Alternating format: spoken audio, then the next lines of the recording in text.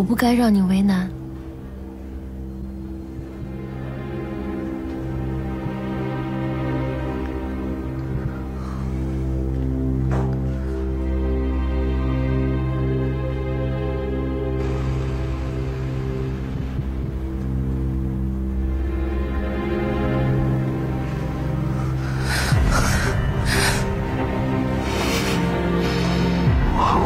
结婚20多年，有很多事儿不是一下能解决的啊。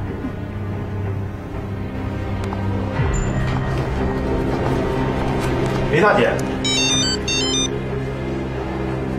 哎，小郑，林大姐，你可真准时啊！哎，护照在我办公室呢。哦，好，给你钱。你先接电话。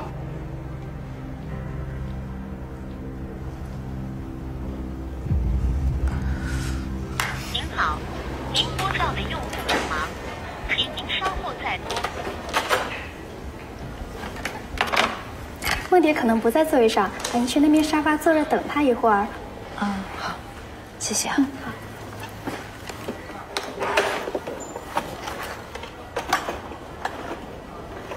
哎，不好意思啊，我想去一下洗手间，请问在哪？洗手间前面左拐到底。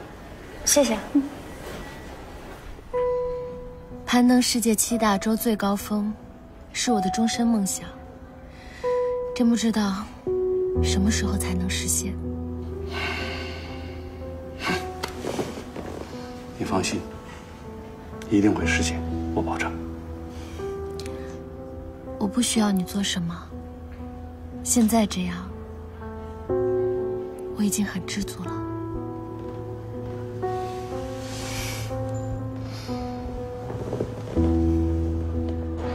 你好，贺总。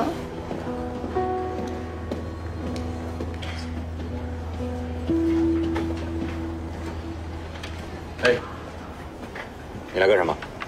要你管？啊，找你的村友是吧？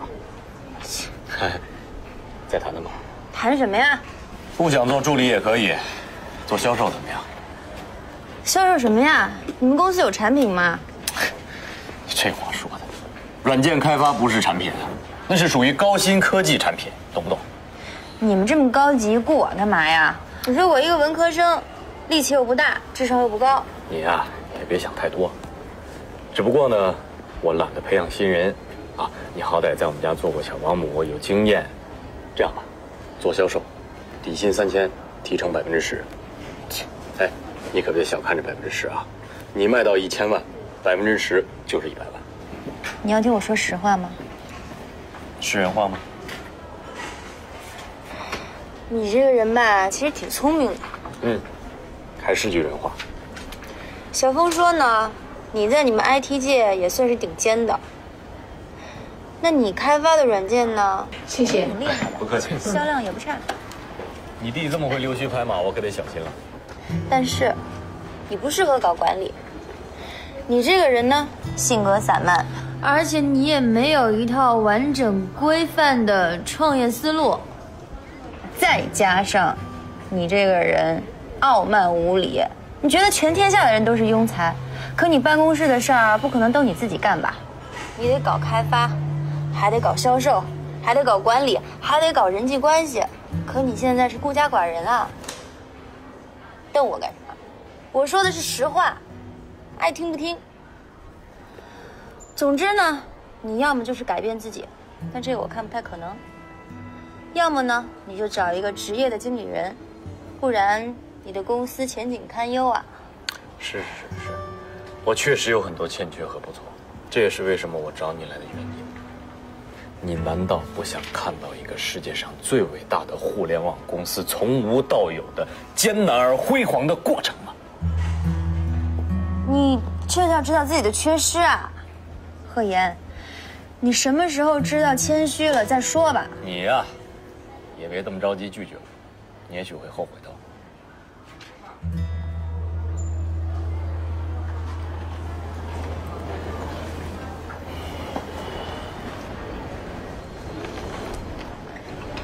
你为什么会在这里啊？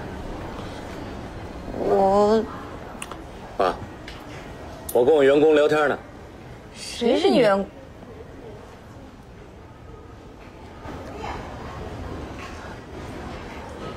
一个小保姆是你的员工，还敢在这儿说三道四的？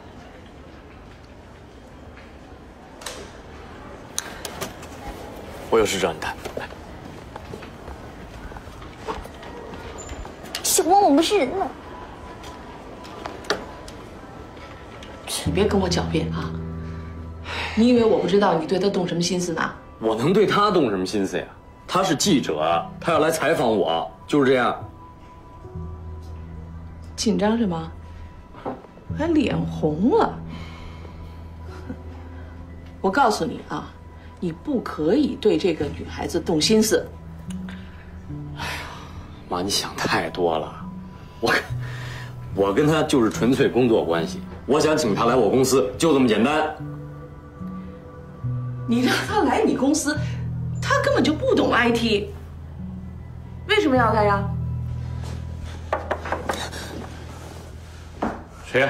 啊，贺总是我，郑智。那个贺岩和叶总吵起来了。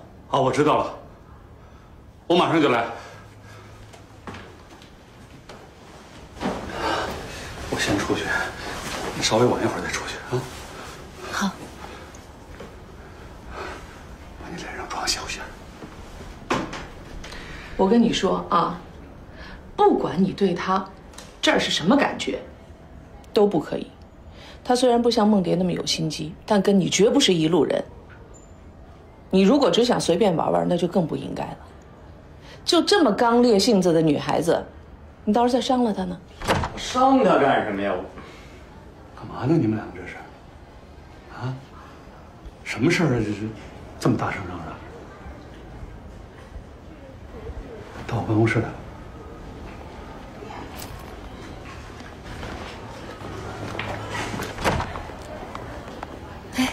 贺总，文件已经放您桌上了，这样您慢慢看。好，贺夫人好，请。小贺总，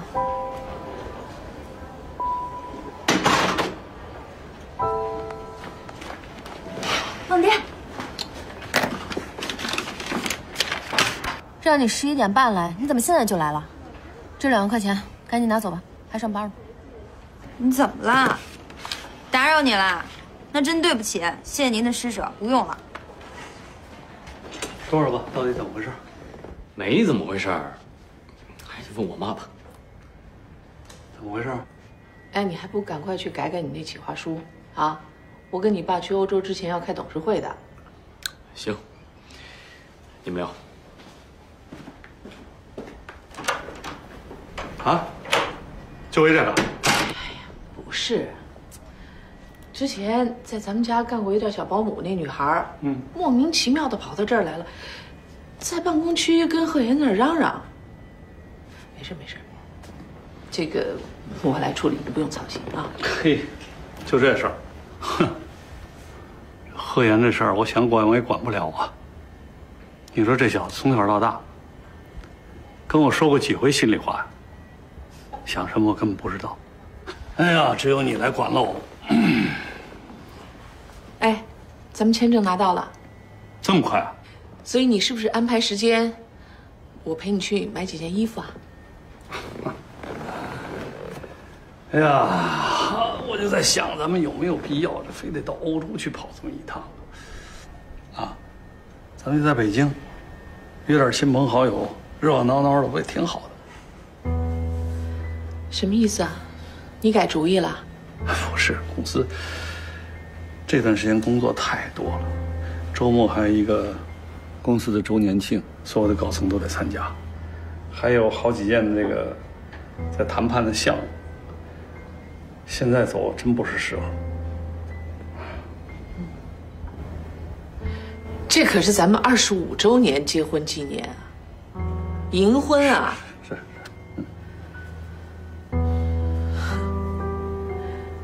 记得结婚那会儿，你跟我说，等以后咱们有钱了，我就带你去周游世界。但现在挺有钱的，就是挺没有时间的啊。这么多年，我都从来没有跟你一起出过国。算了，你要是不想去，我无所谓。我也没说不去啊，我这不想跟你商量商量，咱能不能在外边少待些日子？怎么样？当然可以了，只要你去。行，我送你。我知道这惹谁了，怎么什么气都冲我来啊？梦蝶那样也就算了，打小就那样，我也都习惯了。可你说叶琳娜凭什么呀？我不过就在他们贺家打过几天工，我这辈子都得受他们贺家气了。那贺言呢？没有替你说话吗？别提他了，这事儿就是他招我的。他有时候吧，让你感觉挺有人性，心眼挺好，挺懂人事儿的。可是说翻脸就翻脸，什么喜怒无常，性格多变，这说的就是这种人吧？我跟你说啊，跟他在一起，就有一种怎么说来着，伴君如伴虎。你保不齐他什么时候就咬你一口，还挺疼。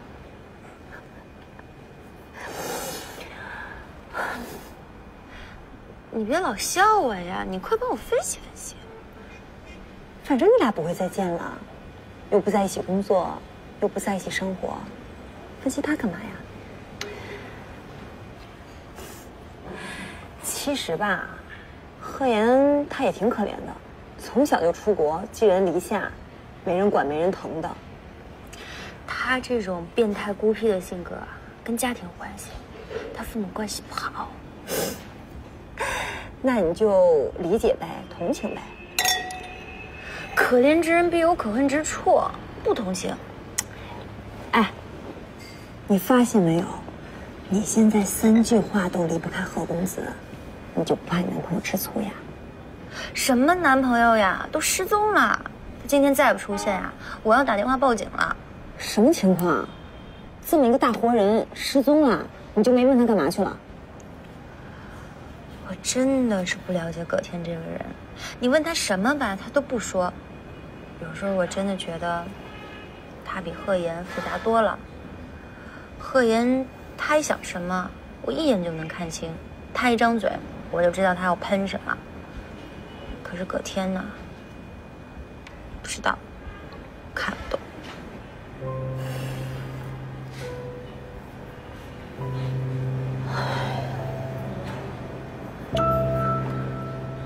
你要说什么呀，姐？其实我现在越来越担心你跟葛天了。现在都不沟通，以后怎么过日子呀？现在还玩失踪。等你见到他，一定要问清楚，他在干什么，跟谁干，是不是走正道。我倒是想跟他沟通，可他3天2头都找不到人。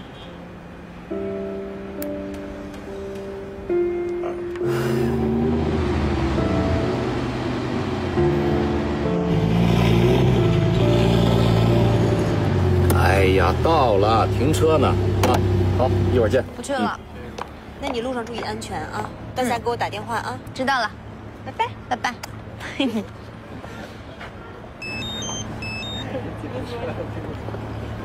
喂，谁呀？喂。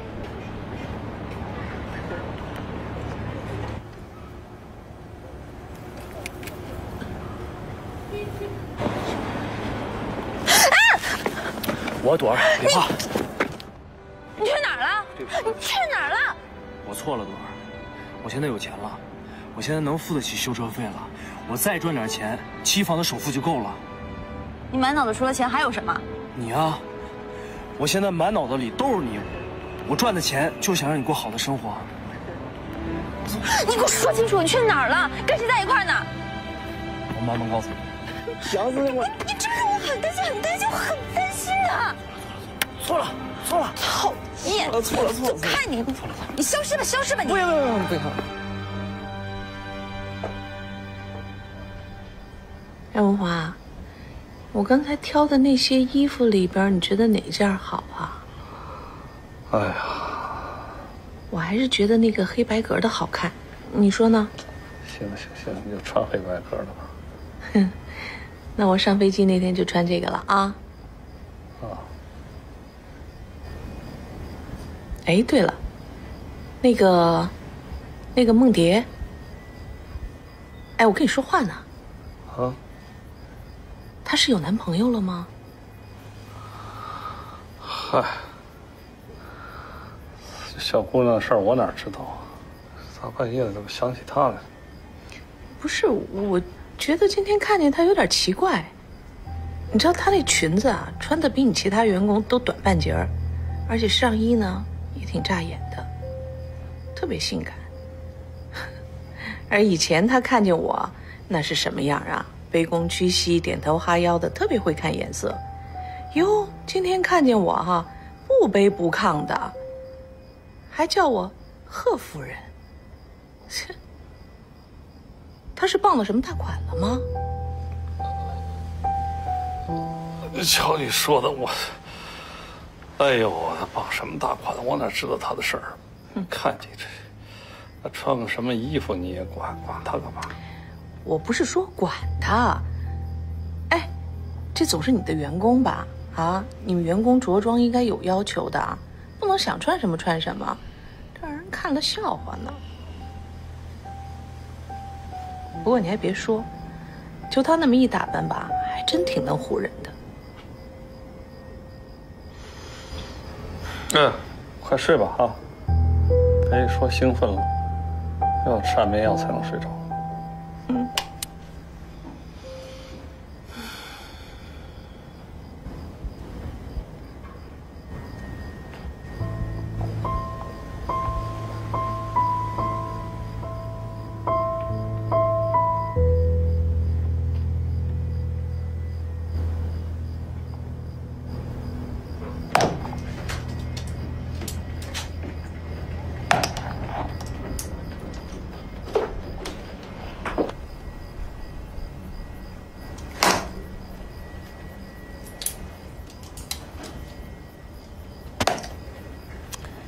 哎，有完没完？喂，干嘛？不是多大点事儿，你还跟我计较上了？咱俩谁小心眼啊？怎么就多大点事儿？我这次算是看清楚你了，你就是口蜜腹剑，翻脸不认人。你又不是第一天认识我，我就这德行。你才重色轻友吧？有了隔天以后，心眼越来越小，越来越小。你怎么那么会倒打一耙呀？我上辈子积了什么德，我这辈子才有你这么个发小。哎，行了啊，我向你道歉。我中午呢确实不该冲你发脾气。花朵朵同学，我错了啊，错了，我错了。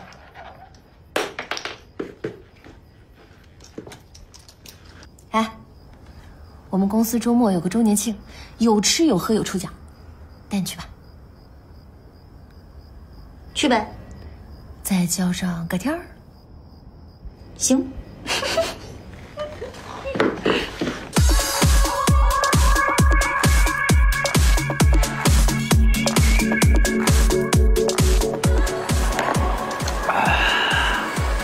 干嘛？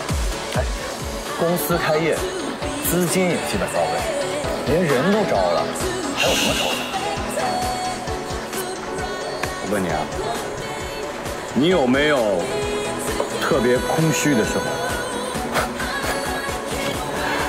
哎，你是不是喜欢上什么人了？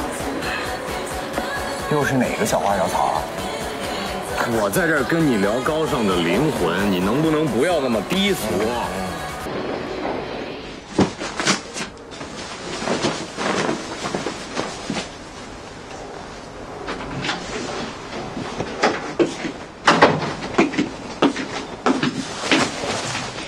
你闻闻看，这什么味道？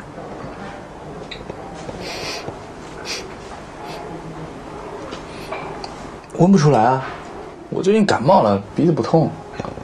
这是香水味儿，而且是小鹿经常用的那种。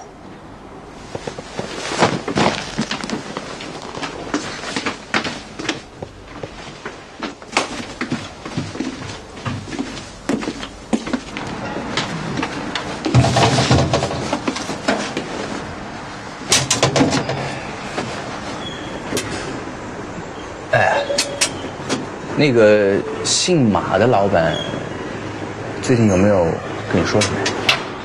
说什么？哦，我只是随便问问。你不是说他老是找你茬吗？最近好像好多了。他听说我要租车啊，他主动要把车借给我。什么？你这么激动干嘛？这古语有云啊，叫什么？无事献殷勤，非奸即盗，对不对？我劝你啊，还是离他远点，这人没安好心。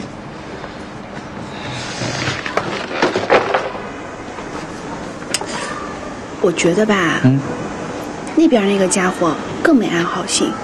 我怎么没见你离人家远点呢？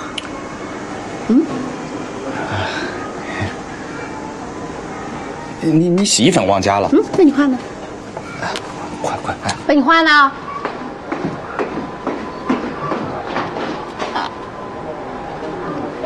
死男人。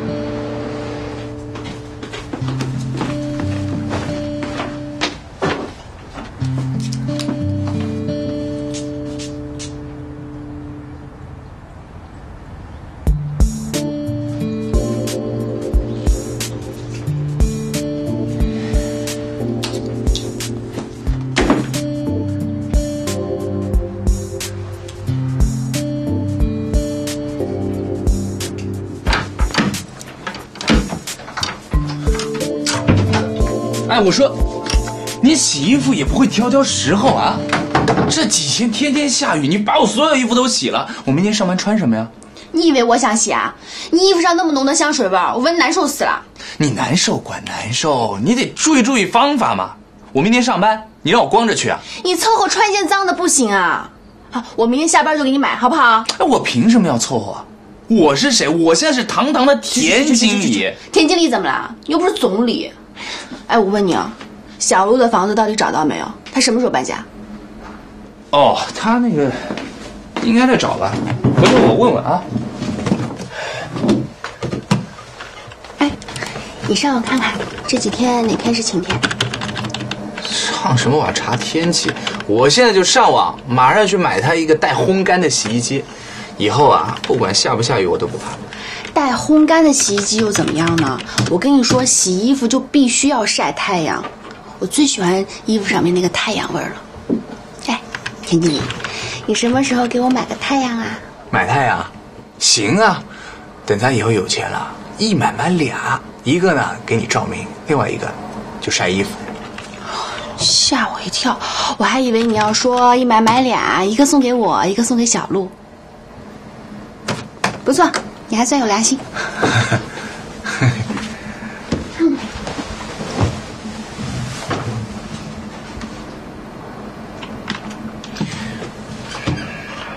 亲爱的，我发工资了，晚上我们去逛街好不好？我今天还有案子没有赶完呢，你去吧。哦，我想给你买衬衫呢，不是怎么办啊？我的尺寸你还不知道啊？对，你帮我买了得了。看看这个，行了，我还忙着呢，我跟你说了啊。来，哎，你确认一下。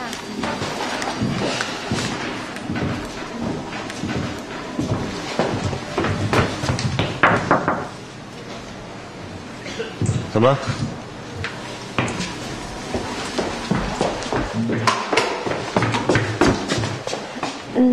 马先生，我想请你帮个忙。什么事？其实是很小的一件事情，就是我想给我男朋友买一件衬衫，但是他很忙，没有办法陪我去。我觉得你跟他的身材差不多，所以我想找你帮他试一下。如果不合适的话呢，我就去换，我就到楼下去买，可以吗？如果不行的话也没关系。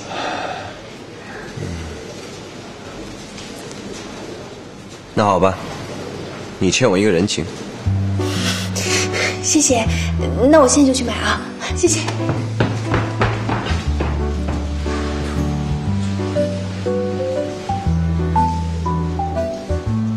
喂，快回去工作。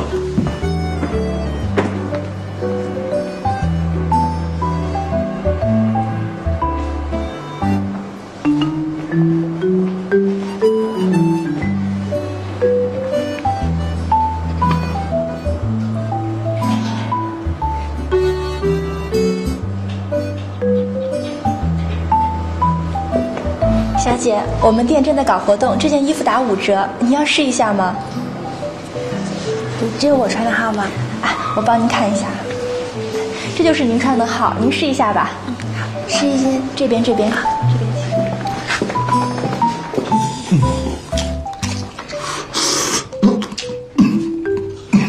哎，小心辣，慢点吃。娟兰姐姐怎么那么晚都还不回来？这要发工资，肯定去逛街去了。那你为什么不陪她去？本来我也想去的，后来不是公司说要开会，我去了吗？后来发现也不开了，我就回来了。哦，你看，连老天都在给我们创造单独相处的机会。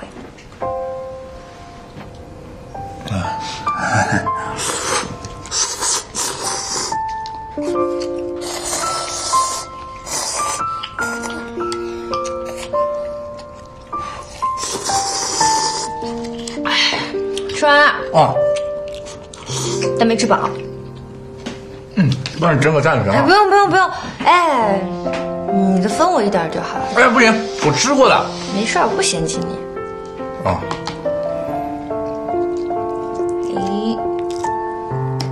来一点，好，够了。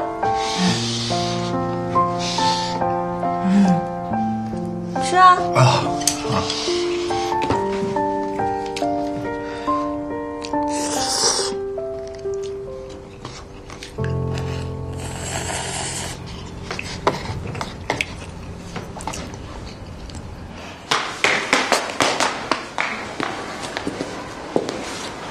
小姐，您穿这件衣服真的很好看。您看，您皮肤这么白，就应该穿这种颜色。哎，您不知道啊，这件衣服啊，上海啊只有这么一件了。您这穿在街上，一定是独一无二的。那我买一件吧。哎，好的，那我这就给您开票。好，那谢谢。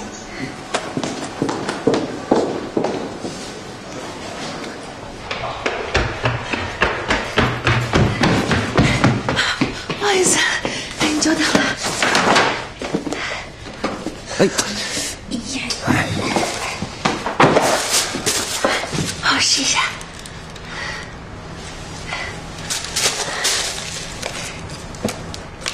你试一下呀。你这样看着我怎么穿呢？啊，我转过去。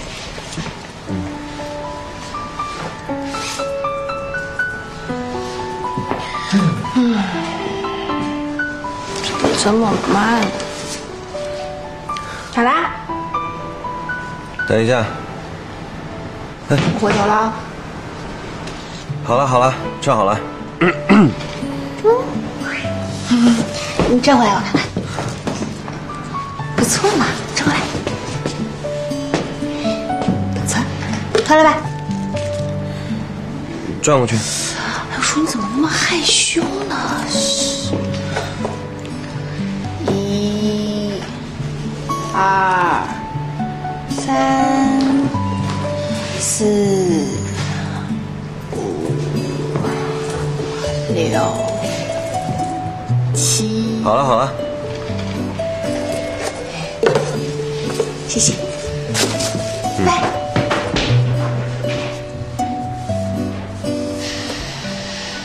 哇！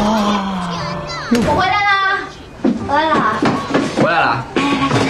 占你一批，这是给你买的新衬衫。真的？不打折的，花了我280呢。真的？怎么样？挺好的。再看看这个。哦。我的新裙子，同事和专柜小姐都说好看，桑蚕丝的，贴身穿特别舒服。最后一件，被我抢到了。多少钱啊？打没打折？不打折我怎么会买呢？5折，打完折是458。什么？这么薄的料子要458？不是抢钱吗？他们？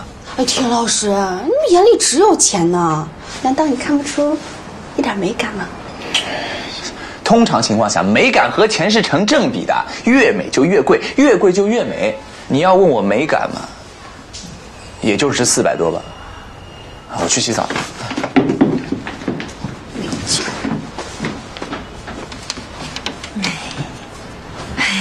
兰姐姐别理他，男人的眼光啊和女人永远都不一样。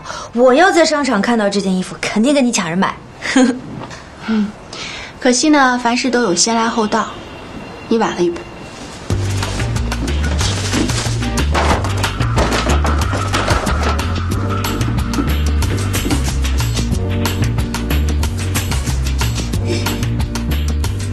真好看，面料真舒服。要我说啊，你去布料城买这些布料，然后呢回来自己做一下，更便宜。其实衣服啊这种行业就是最暴利的行业，就是因为你们女人钱好骗。哎，你知道什么叫流行吗？那就是风水轮流转。现在不是又流行什么复古风了吗？说白了，那就是那些土掉渣的衣服又流行了呗。你现在回去啊，把你那些家里的箱底的那些什么衣服啊、裤子啊、帽子啊，赶快倒腾出来，再修修改改，又能引领时尚潮流了啊，还不花钱？钱，你就知道钱。反正我就觉得这件裙子好看。对了，你知道小鹿刚才跟我说什么吗？说什么了？他跟我说，如果他在商场看到这条裙子，他一定会和我抢的。话中有话啊！我觉得吧，是你想太多了啊！你别跟人家小女孩计较。哎呀，这裙子吧，好是好看，但是太贵了啊！能退就退了吧。我就不退，是拿我自己赚的钱买的。你唧唧歪歪什么呀？你是不是男人啊？啊！我屁颠跟你来了上海，我每天辛辛苦苦上班，下班以后还要给你做饭，还要给你洗衣服。我发了工资第一件事情就给你买衬衫。我买个裙子，我好不容易，我犹豫半天，啊！你既不惭愧也不感动，还非让我给退了，开口闭口都是钱，你现在怎么变成这样啊？你太让我失望了。你看你，好，是我不对啊，是我对自己的宝贝关心不够。我向你认个错啊。哟，还不理人了。哎呀，宝贝儿，哎呀，我得向你坦白啊，你穿这个裙子啊，特好看，漂亮跟仙女似的。我这个人是心理阴暗，我是怕你穿得太漂亮了，给别人给抢走了。哎呀，你看咱们现在是创业阶段，先苦才能有甜嘛啊！你放心，我一定会努力挣钱。呸，不说钱这字。一定会积极进取啊！等我成功了呢，别说400多的裙子，咱4000多的，正眼都不瞧一眼的啊！一到那个换季，我就带你去那个米兰、纽约、巴黎扫货啊，用 LV 的旅行箱一箱一箱往回运。LV 旅行箱，你什么时候给我买个 LV 零钱包啊？零钱包啊？多少钱啊？几千块吧。几千块啊？又舍不得？啊，没有。买！谁呀？啊？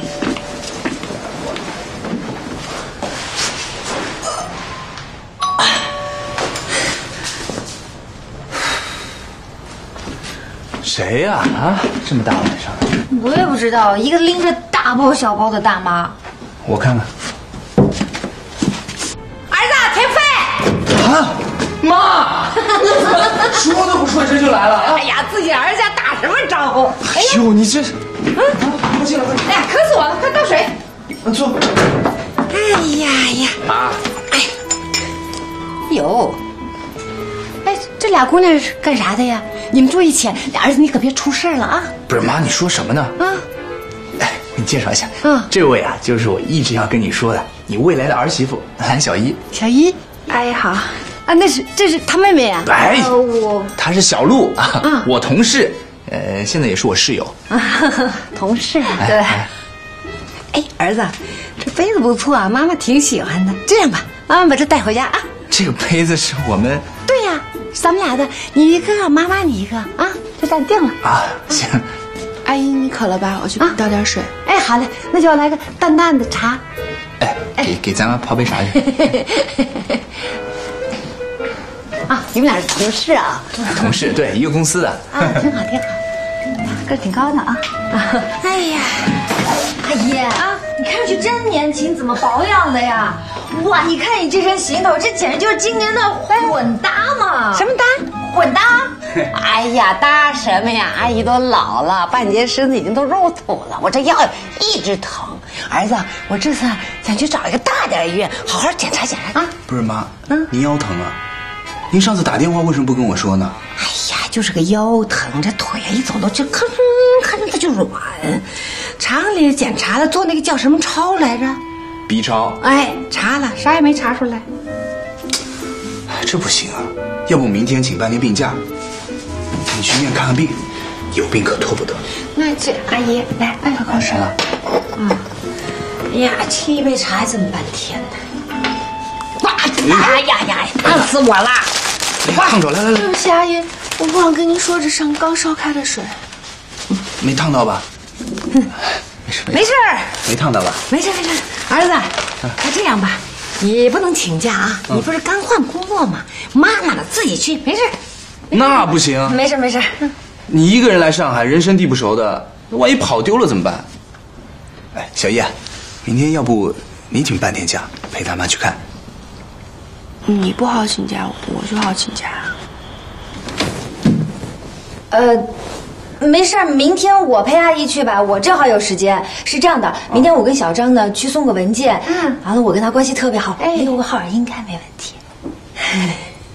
那就这样，咱俩明天去好吗？行，没问题。哎妈，我看还是这样哈，周末的时候我和小一一起陪您去医院看病，您看怎么样？你刚才还不是说吗？有病不能拖啊！行了，就这样，我就跟他去吧。啊，可以啊，没问题。那多麻烦人家小路，多不好意思啊！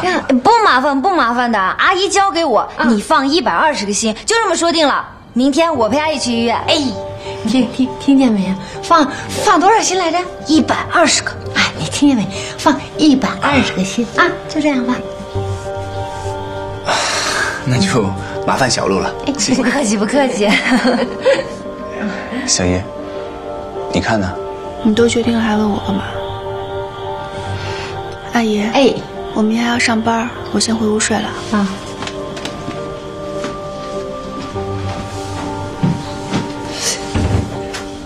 哎，兰姐姐好像生气了，你去看看她吧。没事儿。哎妈，待会儿啊，您就先在这儿休息休息啊。我呢，出去看看附近有没有便宜的旅馆。哎呀，找什么旅馆呢？浪费钱啊！妈妈就睡这个沙发得了。那不行，你腰又不好，睡着沙发多难受，而且住旅馆花不了什么钱呢。哎呀，行了，起来，妈妈试试。走开。哎呀，哎，这不躺着挺舒服的吗？去拿一张被子来。好了，就这么定了。啊，被子，我还真不知道家里有没有被子。小叶，哎，好像我有一床被子，而且是新的。阿姨，待会儿我帮你去拿啊。哎，谢谢啊，不客气。哎，儿子啊，我怎么觉得你的女朋友真不咋地呀？哎，脸咔嚓拉这么长，好像谁欠了她多少钱似的。哎，你看那小姑娘，哎。真讨人喜欢，就跟小喜鹊似的，叽叽喳喳的。哎，你追着她。妈，你瞎说什么呢？我和人家就是同事关系。哎，小鹿啊。阿姨，来，这就是你的被子，我刚晒过的，前2天，你闻闻可香呢。香。谢谢啊，不客气，阿姨。行了，你去睡吧。是挺香。那我先回去睡了。哎。我跟儿子说一会儿话啊。好，晚安。哎，儿子，这，看挺好的。以前呢，我就是跟你爸同事，哎，就这咚，哎，就有你了吗？那你睡吧啊。我去看看小东。哎，儿子，没事吧？啊？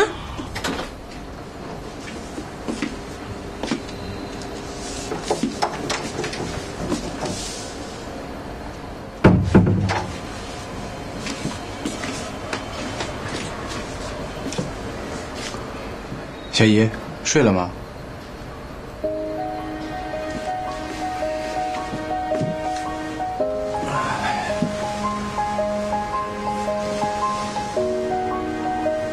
小一，小一。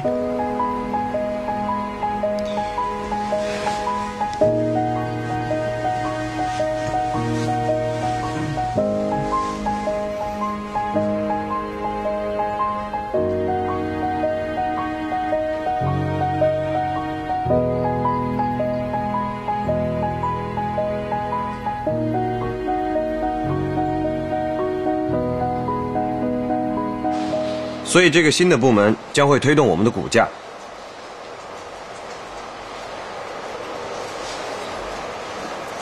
蓝小一，蓝小一，你能不能专心点？在开会呢。哦。干嘛？马先生，您可不可以出来一下？我不是说了，开会的时候什么客人都不见。没听见吗？可是董事长找您有事儿。谁？董事长。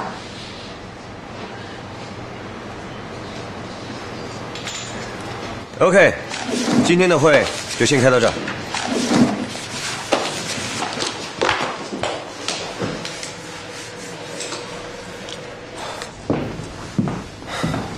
妈，你来干嘛？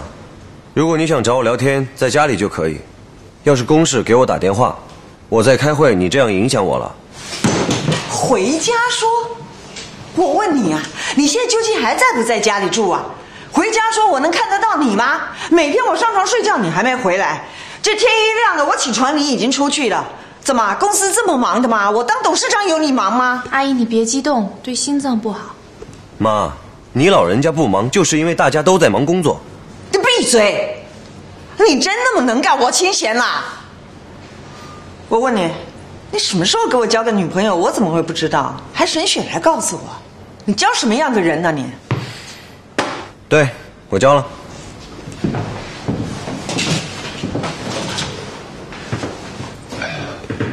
听说是公司的同事。是啊。来，叫过来给我看。妈，你这是干什么？如果你要看的话，我带回家就是了。但大家现在都在工作。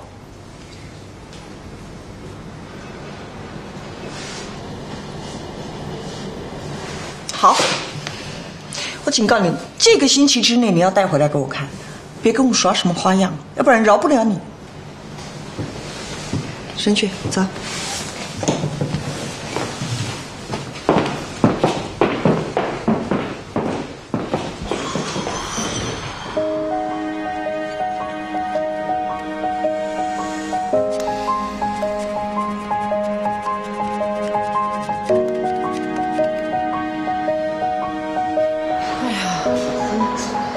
这医院呐，人山人海的，像个大菜市场似的。这得排到猴年马月才能轮到我们呢。哎，有空位快坐。哎，哎呀嘿，哎呦喂，真是天南海北的人都来这儿看病，专家只有这几个，能不排队吗？哎，要不这样，您先在这儿坐一会儿，我给我爸打电话，看有什么办法可以让他帮个忙什么的啊。谢谢啊，不行，等我一下啊。嗯，这次你闺女啊，真孝顺啊。我就一个儿子，他是我儿子同事，是不是来陪我看病的？那你儿子一定是你的吧？经理。好了，搞定了。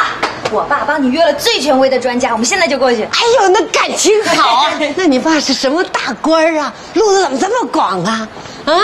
我爸呢是做财务的，只不过在上海时间久了，所以认识的人比较多。啊，哦对了，田飞的工作也是我爸帮忙介绍的，但是他表现好，能力强，所以刚进公司没多久就升职了。哎呀，小露啊，那真得好好的感谢你爸呀！哎呀，田飞遇上你是个贵人呐！啊，我不是什么贵人，就是跟他比较有缘分。好了，搞定了。我爸帮你约了最权威的专家，我们现在就过去。哎呦，那感情好啊！魏主任是吧？哎，你好，那个张副院长让我们来。来，主任。主任呐，我是腰疼，我腿也疼，哎呦没劲儿，啊，浑身虚，可能是肾有问题。疼在哪里啊？这儿，就这儿。你摸摸。我知道了。啊。平时小便好不好？正常呀。黄不黄？不黄。你还是做个尿检吧。我在老家呀做过一个尿检，如果是没问题呢，能不做就不做了啊。你看看这个，哎，它上面都写着呢。你老家做的是最常规的尿检，有很多项目是做不出来的。魏主任，我的检查报告出来了，麻烦你帮我看一下吧。所以我们这个医院呢，检查是比较全面的，我建议你还是去做一次。行，那我们现在就去交钱。谢谢你啊，魏主任。走，检查一下好。都说过我做过检查了，那主任非得让我再做一遍，有什么不好的呀？我们老家有个远方亲戚啊，得尿毒症死了，开始也是腰疼啊。哎，呸，赶紧呸啊！呸！不能说自己不能瞎猜，一会儿检查做出来不就知道了吗？啊，放心。哎呀，这医院大，肯定比我们老家贵，带的钱也不知道够不够啊。没事，我带了。哎呀，你真是个好姑娘哎！我们田家如果能娶到像你这样的儿媳妇儿，我做梦都能笑醒了。其实兰姐姐也挺能干的，也挺好的。她都不能陪我来看病，看她昨天那张脸吧。怎么那么慢呢？哎呦，西红柿汤了！哎呦，哎呀，这个上海的医院可真大呀，就跟超市似的，人山人海。我一进去，哟，晕头转向的。你说挂号排队，交钱排队，拿药排队。哎呀，多亏了是有个露露陪着我呀。小露给他爸爸打电话，人找的院长，请一个专家给我看病，不然呢都不知道折腾到什么时候才能回来。儿子，你得好好的谢谢人家露露啊。说的对，小露啊，谢谢你哈，今天多亏你了。哎，谢谢阿姨，客气什么呀？只要阿姨没事，我们大家不都放心了吗？哎呀，光嘴上说谢不行啊，儿子，妈是这么想的。周末妈妈做一做拿手的好菜。糖醋排骨好吃。好，红烧鱼好，还有酱鸭对好，再做点梅干菜。妈，够了。那好嘞，好，就这么定了，给点面子吧。绝对得，都是我爱吃的，而且我就一大吃货。好，就这么说定了。晚上啊，我们吃完饭就去超市逛一下，备点菜，你看怎么样？我也去。哎，你看看这菜买的，搅都搅不动了，这多少钱一斤呢？吃饭没事儿，我吃。儿子，你多吃这个好。露露多吃点啊。苹果还4块5毛8，进口6块9毛8，这太贵了。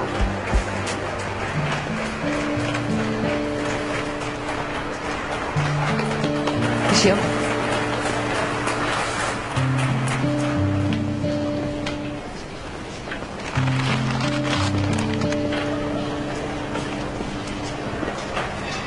哎呀妈呀，8块多，能多么贵呀？还是早市好。宝贝儿，我知道这几天你肚子里憋了一肚子火，不过你先忍一忍，再过几天咱妈走了，到时候你让我当牛做马，怎么着都成。你就把咱妈当一客户不成吗？是不是？咱是不是未来指望着咱客户给我们买房子做点赞助啊？是不是指望着咱客户未来给我们带孩子？不是吧？你就给咱客户一点笑容，客户至上嘛。开始鸡蛋特价抢！你说你们俩嘀嘀咕什么呢？每天的广播说鸡蛋打折了，打折了，快去抢啊！抢啊！你们快点！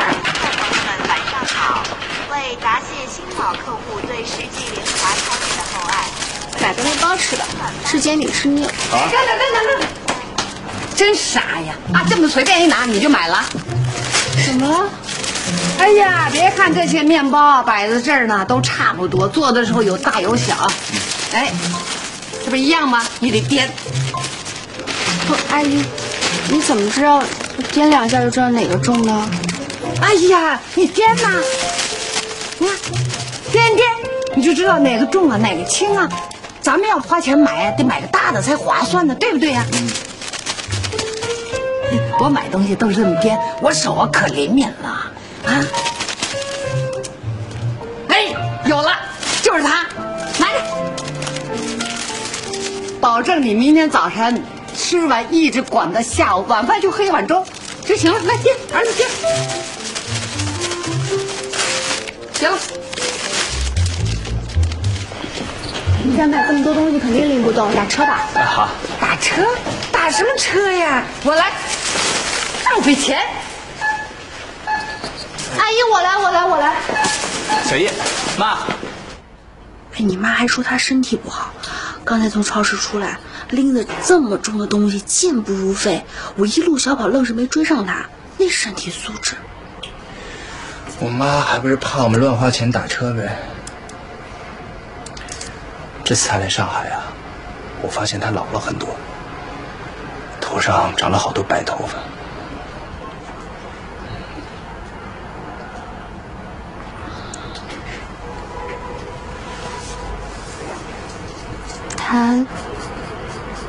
他老人家打算住多久啊？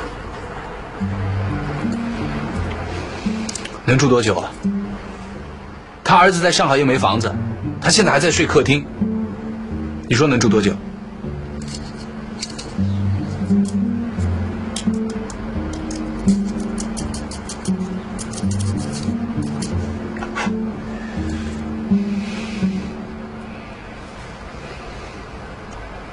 小叶，来吃饭了，粥都给你盛好了。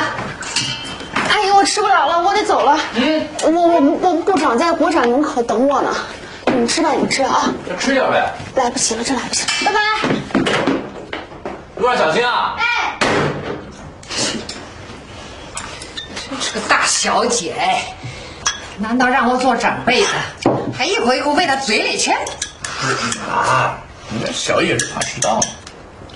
怕迟到，你早点起来呀！啊，哎，儿子，你们是不是以前不吃早饭就去上班了？没有啊，以前都是小姨早起做好了。啊，以前他都给做好了，那为什么我一来他就不做呢？这不是故意的吗？妈呀，别这么说，人家小姨啊，还是很照顾我们的。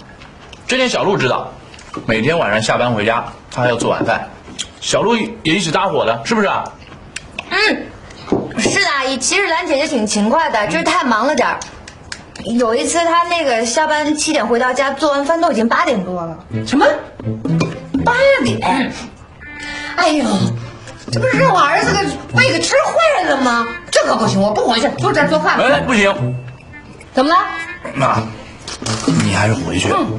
为什么？你睡沙发腰吃不消。没事儿。妈都一把老骨头了，这不重要，重要是我儿子要吃好睡好。你爸是死得早，儿子，你可是妈唯一的一个指望。行了，啥也不说了，就这么定了。妈，一大早的说什么爸又是死得多不济？不是，我说真心话，妈，你听我的，你现在睡客厅，对不对？这多不方便啊！我们家又小，小路进进出出的，那也是碍着人家了。没什么不方便的，我表态啊，我举双手赞成阿姨住在这儿。你想啊，我下班回到家有现成的饭可以吃，而且阿姨烧的饭还那么好吃，对吧？阿姨耶！哎呀，听见没？还是小鹿啊，懂事。你呢，拉着个脸，你是怕那个女人呢？怎么可能啊！我是纯爷们儿啊！纯爷们儿，纯，你听见没？纯。妈，好跟你说，这沙发是不是小啊？是不是窄了点？你挤在上面，连翻个身都要掉下去。没事儿，我家有个沙发床，实在不行的话，让我爸给送过来就好了。听见没？咱们家有大事小事全靠小鹿啊！再说了，儿子，妈妈一个人回去也没人说话。对啊，你说那个破韩剧10几集，我3天全看完，为啥呀？我无聊啊。这多好，我可以做饭，可以给我地，完去买菜。哎，走吧，走吧，走来走去。哎，妈妈这身体你看啊，多好啊！好了，对吧？快走，快吃饭。给，谢谢阿姨。行，听你们的啊。真乖。哎呀。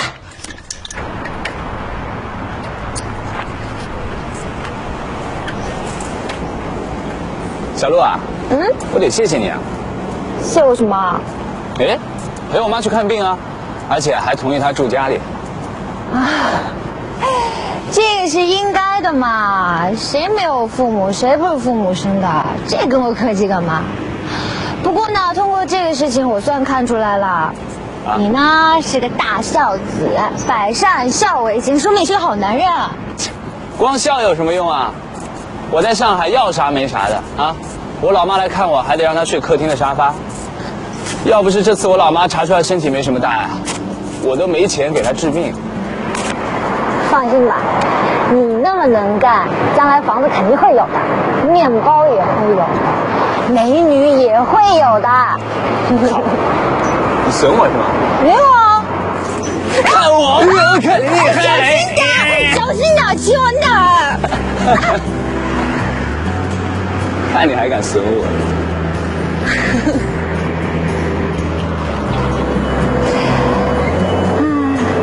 就想就这么一直骑下去多好。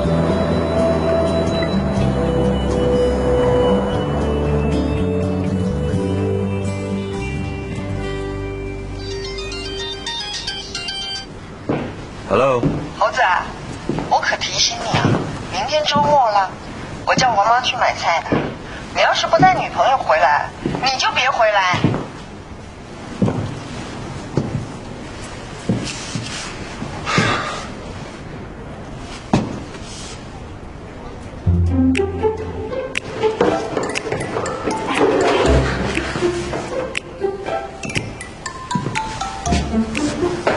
来，小姨。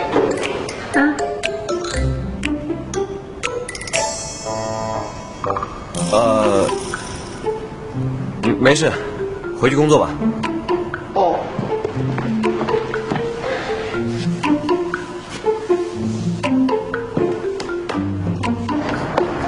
你怎么来了？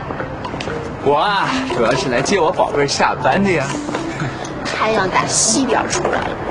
其实啊，我主要是来搞个突击检查，看看有没有什么那些心怀鬼胎的男同事来咱家搞个主意。哎，你发现什么了吗？目前还是没有，不过不能放松警惕。拉倒吧！吃什么呢？听你的。行。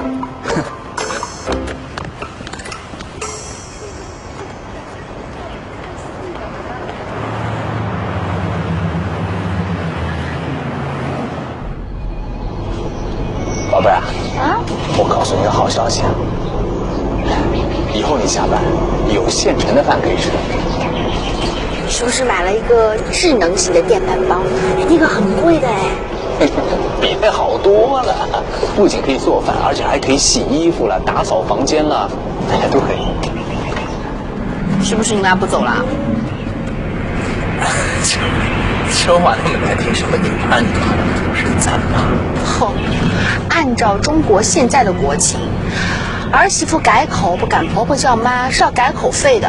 我既没拿到钱，还天天被你妈挤兑，算了，不说了。谁让他老人家是令堂啊？宝贝儿，我觉得你最善解人意了啊。我妈这个人心不坏，只是她表达方式有点问题。我跟你分析一下，你看，她就是对这个亲近的人啊就凶巴巴的，她对外人比较客气，她对你凶啊，说明把你当自己人了。她对小鹿就挺客气的。那麻烦他不要把我当自己人好不好？我们俩又没办酒席，又没领证的，其实咱俩什么关系都没有。有，咱俩什么关系都没有？真没有？你敢说咱俩没关系是吗？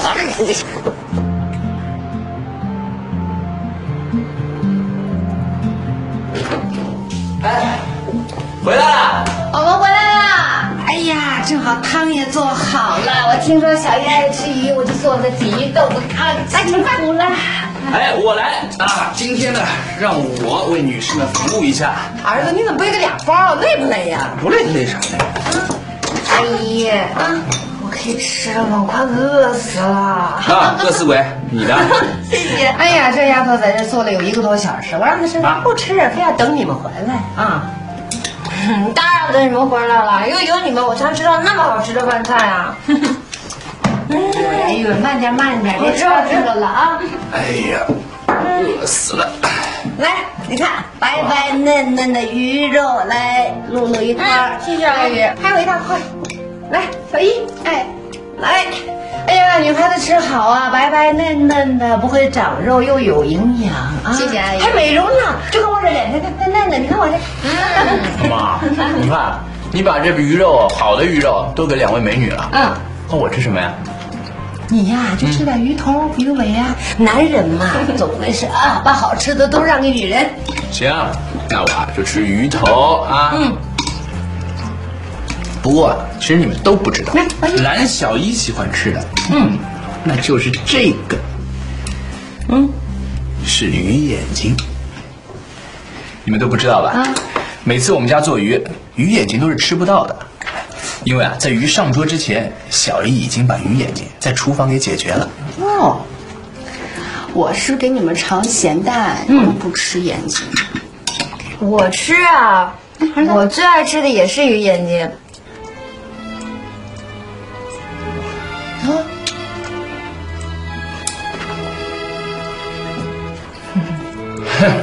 女人还真奇怪啊，放着好好的鱼肚子上都不喜欢吃啊。非要吃这种鱼眼睛这种边角料，我就爱吃边角料。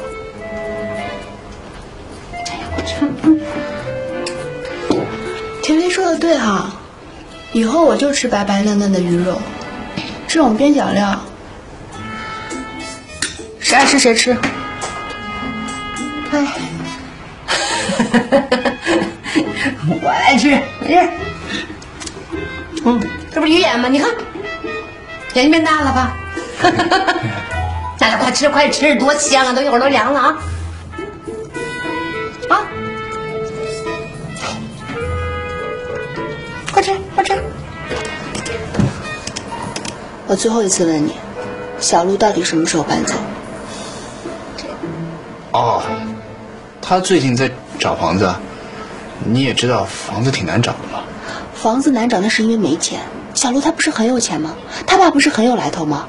哎，你上房地产网看看，只要有钱，徐家汇、静安寺的房子随他挑。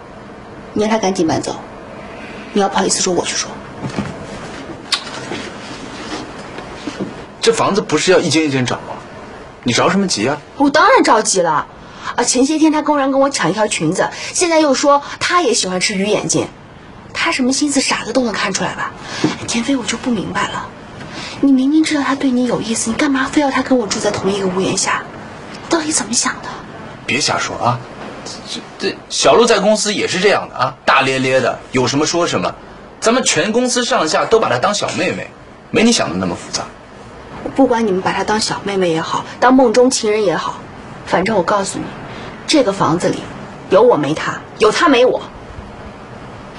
哎呀，小姨啊，你听我说。我虽然现在升了职加了薪水，但是离在上海买房子还是远远不够的。我现在啊，就想在上海攒点钱，赶快开个公司自己创业。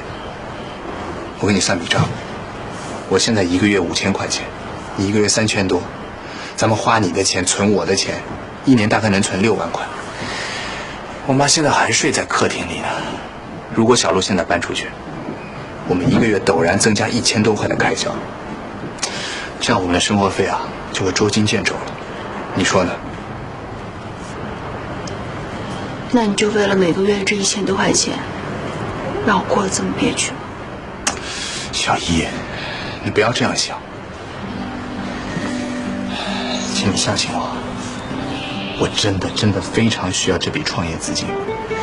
只有了这笔钱，我才能够开始做些小生意，然后小生意才能够开始变成大生意。所有的大公司都是这么变过来的。我也知道你很憋屈，很难受，我也不想的。你知道，生活是现实的。如果我们不能在现实面前低头啊，就会被现实撞得头破血流。小叶，小叶啊，你一定要相信我，我和小璐真的是最纯洁的男女同事关系。我只爱你一个人。我攒的这些钱，以后一定给你买个大房子，给你一个安稳的家。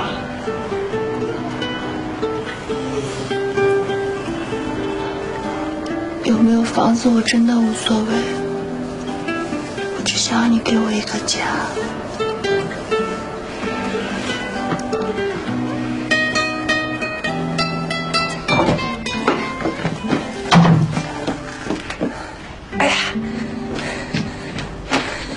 哎呦喂，快起来了，都几点了？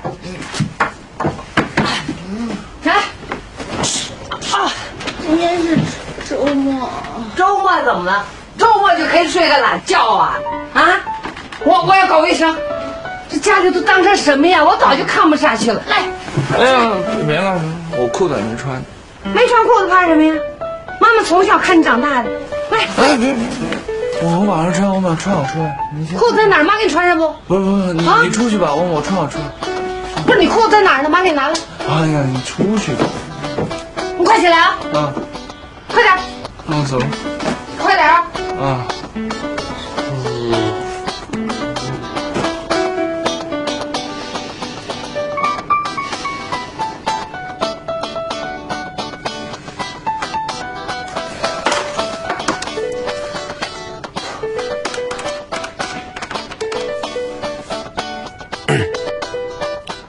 喂，蓝小一吗？对，你能来一趟我的办公室吗？我有事找你。是关于你转正的事情，想和你谈谈。转正？不是还没到3个月呢吗？好，我现在就去公司。要转正？转正？真的假的？太好了！哎，转正了，那就工资也可以上涨了，是吧？那快去！我去换衣服啊！哎，转正。